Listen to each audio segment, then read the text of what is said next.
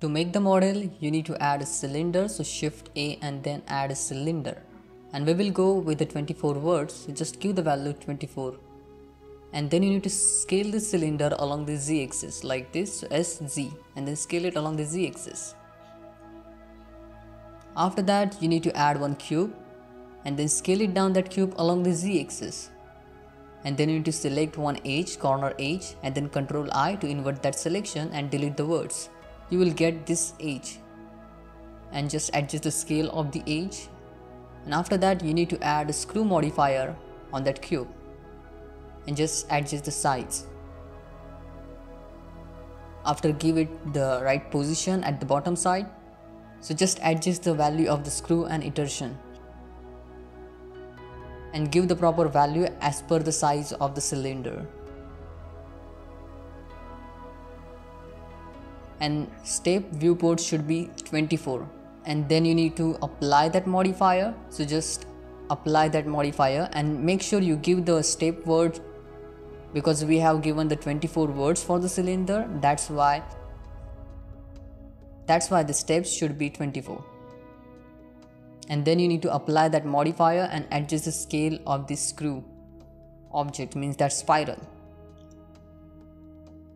Then go to the edit mode, select everything and E to extrude it, and then you need to scale it along the X and Y axis. So S and then Shift Z to scale it along the X and Y axis. So you can add little bit of thickness on the model.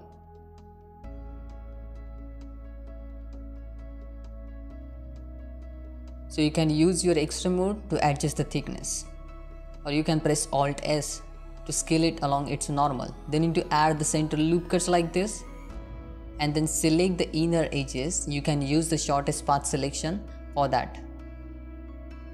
So you just need to select these inside edges. It's like a edge loop, so just select it with the shortest path selection, and then you need to scale it along the X and Y axis. So just scale it down.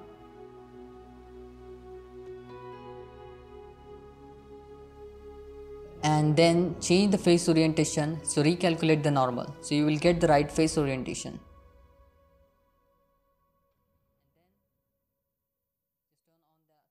Then into shade flat it, so select the spiral, select the cylinder and use the boolean operation difference. So you will get this spiral boolean at there on your cylinder, and that's look good. Now you just need to adjust its position and its scale, so you can create a right spiral. So then you need to apply that modifier, so just apply that boolean modifier, and now we got this.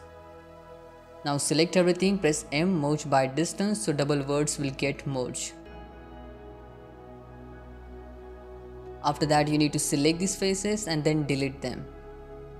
So you can see, just select these top and bottom faces and then delete them.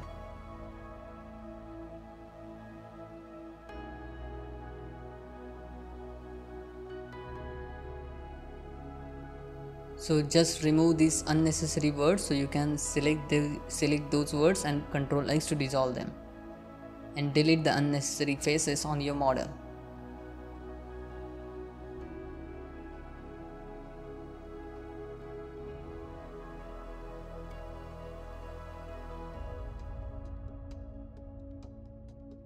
You need to select the words and then you need to press M and merge at last.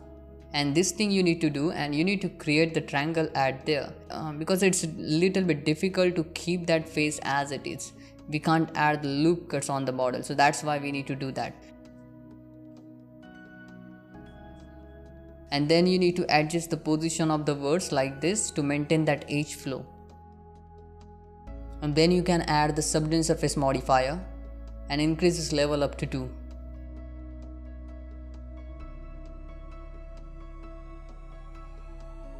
Then select this top loop cut, top edge loop, and then you need to fill the gap, but we are getting little bit difficulty, so that's why we need to scale it along the z-axis and give the value 0 to make it flat. So select the edge loop S, Z and give the value 0, and just use the double tap G to give the right position to that word. Then select these edge loops and press F to fill the gap and just use the insert operation. and now that's look good. Now you need to add the loop cuts like this. But if we add that loop cut goes all around the mesh, so we don't want to add something like that. Shade smooth your model and that's look good. And same thing you need to do at the top side. Means you need to fill the gaps. And then you can use the loop tool also to create the circle at there. And you can create the chord based topology at there.